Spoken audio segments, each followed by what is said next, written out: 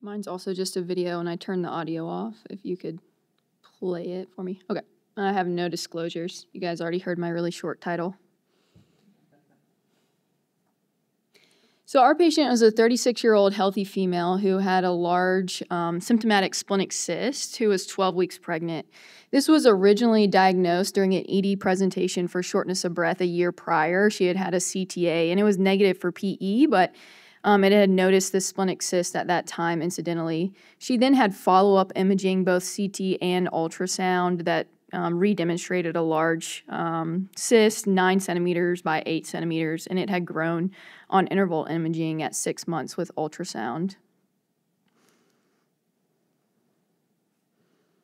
And then this is just a CT scan axial showing the splenic cyst. So she had followed up in our clinic, and the plan was for surveillance of the cyst, but during that time, the patient had become pregnant. So the maternal fetal medicine team expressed concerns for splenic cyst rupture during her pregnancy due to size. And there is some case report that there is a high risk of perinatal mortality if splenic cyst rupture in the 3rd trimester. So due to that, after talking with maternal fetal medicine, our plan was to take her to the OR and excise the cyst and do an omentopexy into the cyst cavity. So this is us taking her to the operating room. We had positioned her in a hemilateral position and placed 4 ports. Obviously, we placed these ports superior to this, which was her pregnant uterus. And then we began by mobilizing the splenic flexure.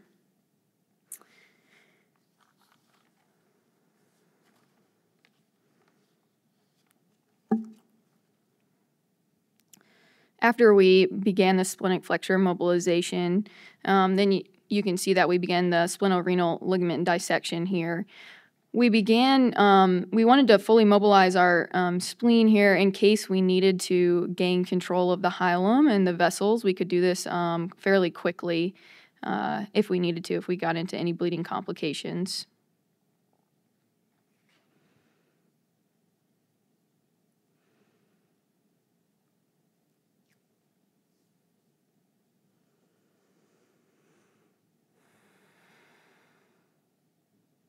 I should have sped this up to 4 times speed.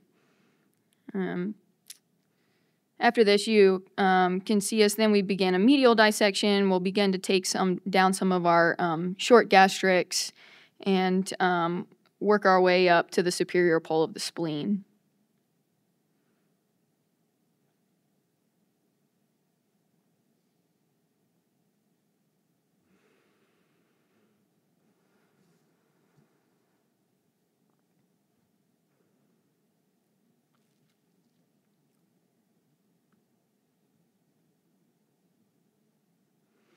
After we had mobilized the spleen adequately and felt like we could get control of the hilum, we then began with laparoscopic ultrasound to try to characterize the cyst cavity and figure out where the best place of entry was going to be.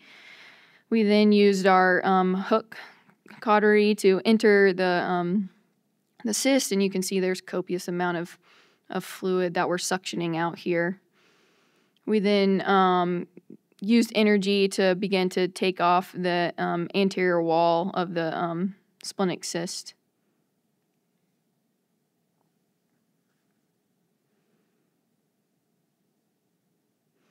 And you can see we're just continuing to come around this anterior wall and taking it around circumferentially.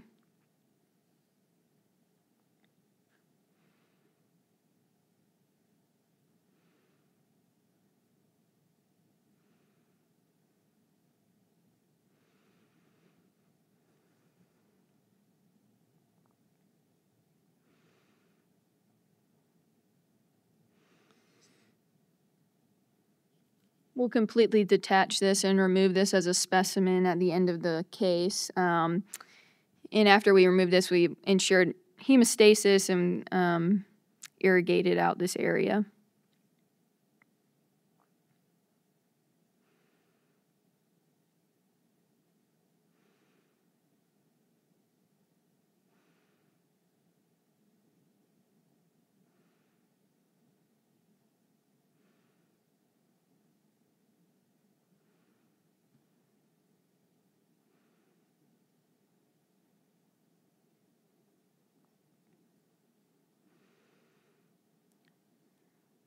This is obviously complete with the anterior wall gone. After this, we then wanted to complete an omentopexy. So you can see us here shortly taking the omentum, and we're going to secure it to the diaphragm over top of the spleen with some interrupted vicral sutures.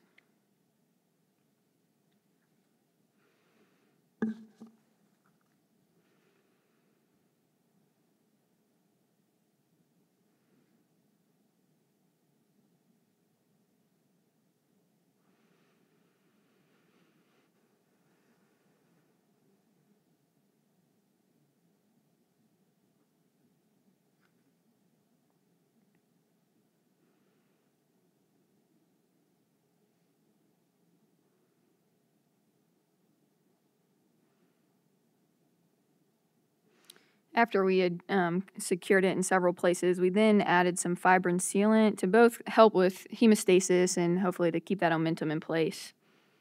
And then we proceeded with placing a 19 French Blake drain and then closed in standard fashion after that. The patient's postoperative course was uneventful. She had normal fetal heart tones in the recovery room and was discharged post-op day 2. We also performed a fetal ultrasound on the day of discharge, which was normal. She was doing well at her follow-up in our clinic, and her pathology just showed a benign, simple epithelial cyst. So in conclusion, these splenic cysts can be safely managed during the second trimester of pregnancy with laparoscopy, and definitive management of these can eliminate the risk of potential hemorrhagic shock with splenic rupture. It's a very rare entity, but something I think if you're working closely with your maternal fetal medicine colleagues and they're concerned about, then taking these patients to the OR is the right thing to do for them. So, thank you.